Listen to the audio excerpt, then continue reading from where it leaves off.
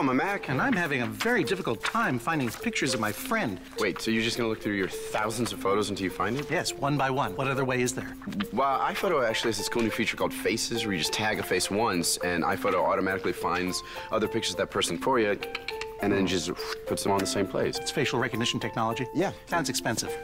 No, actually, it comes free on every new Mac. It's part of iLife. Well, I guess I could refine my search method. How's that? You do it. Oh.